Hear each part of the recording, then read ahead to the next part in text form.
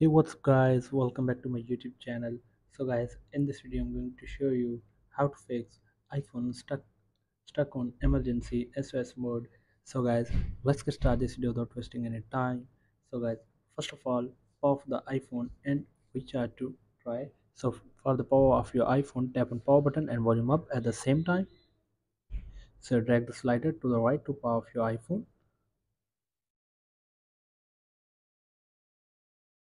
So after 10 seconds of time, tap on the power button to turn on your iPhone again.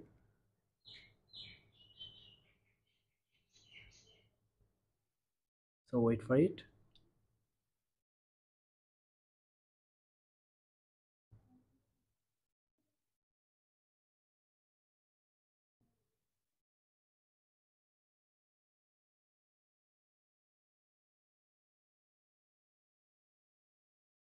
So open the lock screen, and then after this the next solution is update your iPhone to the latest iOS version. So for this, go to settings, scroll down, tap on general, tap on software update. So wait for checking for update. So guys, if you have available any update on your iPhone, so update your iPhone to the latest iOS version.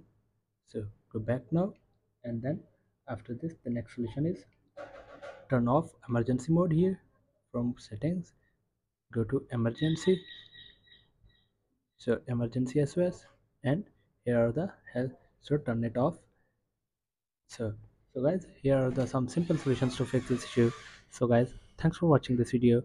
Please like, share and subscribe. Thank you guys, see you in the next video. Thank you.